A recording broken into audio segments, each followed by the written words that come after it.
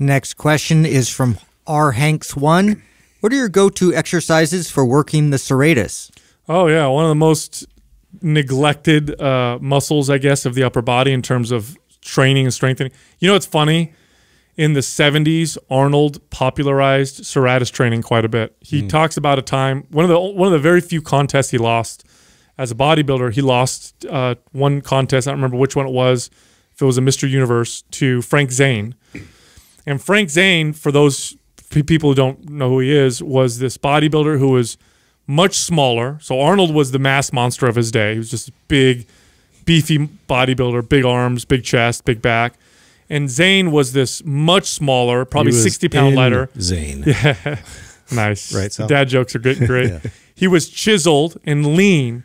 And one thing that Zane had over Arnold, and why Arnold lost, was Zane had this amazing chiseled body and this incredible serratus muscle.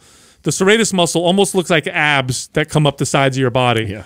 Like gills. I think I call them gills. Yeah, up underneath the armpit area, right? I could see that, yeah. And Arnold looked and broke that down and is like, I'll never lose like that, you know, because of that again, and started doing all these serratus exercises. In fact, if you have his Arnold Schwarzenegger Encyclopedia of Bodybuilding, one of my favorite old school bodybuilding books, he writes about exercises specifically for the serratus. I don't remember what he recommends in there. What does he recommend? He does a cable he does this, pullover crunch. Yeah, which kind of hits the serratus, but it's not really a direct exercise. I'm a side plank guy with this, dude, because I can take a side plank and get other benefits out of it too, like posture-wise. Yeah. Like, I think I could take somebody on a side plank, you get some of those benefits. Plus, too, when we're talking about a muscle that's really, really small like that most people aren't even lean enough to see it. Yeah, it's kind of tough to put a lot of energy. I've never tried to isolate. Well, here's why it's important. I have. When I was competing, I was. That's that's why. Yeah. Honestly, that's the only time that because you want it to look good. Yeah, and I also know that I'm going to get down to 3%, and it's going to be really shown. Otherwise, it's one of those muscles that you could probably directly train it all day long and not even tell a difference. No, but now here's what's important about it. It's extremely important for shoulder stability because it attaches to the scapula, the shoulder blade, and it stabilizes it. And here's how you know when someone has a serratus problem. You watch them do a push-up and their shoulder blades wing out. You ever seen that? Yeah. Where they get that, the shoulder blade sticks out and it wings anytime they push against something.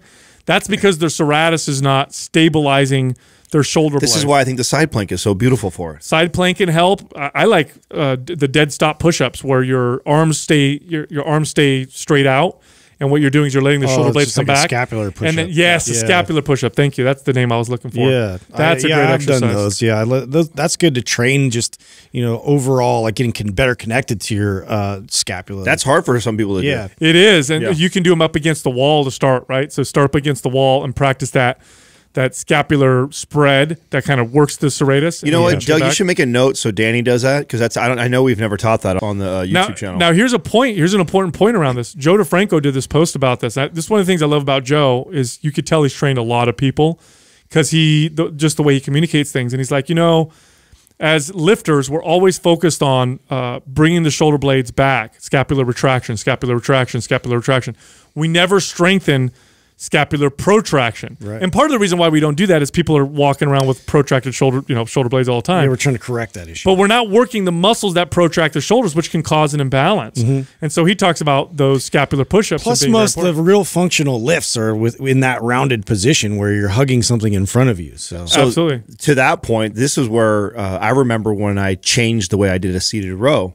So for many years, I taught a seated row with clients because so many people are in a very protracted forward shoulder position to sit upright and stay retracted the entire movement and never let the shoulders. But you want to feel your serratus actually roll the shoulders, and flare the lats and control it from there, and then pull them all the way back and go into seated row, and you will feel that big time in there. Now, a great way to connect to your serratus, because a lot of people have no idea what that muscle does or what it feels like. Practice a front lat spread. This is a bodybuilding pose. In bodybuilding, there's specific poses that you have to do. The front lat spread, for the listeners who don't know what I'm talking about, it's the one where the bodybuilders, sexy, though. They have their hands on their waist, and they bring their chest up, and their lats, their wings come out. If you can practice that pose and connect to your scapula, your shoulder blades, to spread them out, what you're activating is your serratus. And if you include that in the seated row move, which is what I'm talking about, you will work it. You'll work it and you'll feel it, which is kind of what I do. Like, that's how I train seated row now, is I just make sure to incorporate it there. I wouldn't really target that's it full range of specifically. motion. Yeah, and it's gonna get strong and definitely would be defined if I were to lean out. You would see it. A lot of people's shoulder problems are not due to the shoulder joint, the individual shoulder joint itself, or the humerus, the arm goes into the socket. A lot of people's shoulder problems come from the other aspects of the shoulder joint, like the scapula, the shoulder blade. And if your shoulder blade isn't, I love doing this to clients. It's hard to explain over the podcast, but I would have a client come in and I'd have them roll their shoulders as hard as they could. So they were kind of spreading their scapula. And then I'd say, now let's keep your shoulders rolled as far as you possibly can. Now let's see how straight you can get your arm up above your head. It stops. Yeah. And you can't. Yeah. It stops right there because any further, I need to be able to bring my shoulder blade back. And it was my way of communicating to them how important it was to get that shoulder position. Yeah, to get that mobility and the strength in the shoulder blade. So I definitely think for those of you listening who've been working out for a long time, I think it's a good idea. You don't have to go crazy, but do some of these scapular push-ups. You should have control of it. Yes. The takeaway is that you should have control of that muscle. It's a very important muscle, and if you don't know how to train it, you've never felt it before, you can't control like a lat spread like that. It's an exercise worth doing for that exact reason. And then you can find creative ways to actually incorporate it in other movements. Yep, and you can get, if your pull-ups hurt, if you do pull-ups and your shoulder hurts, if you do bench presses and your shoulder hurts, or push-ups or overhead presses and your shoulder hurts, a lot of times it has to do with the scapula. A lot of times it has to do with that muscle right there.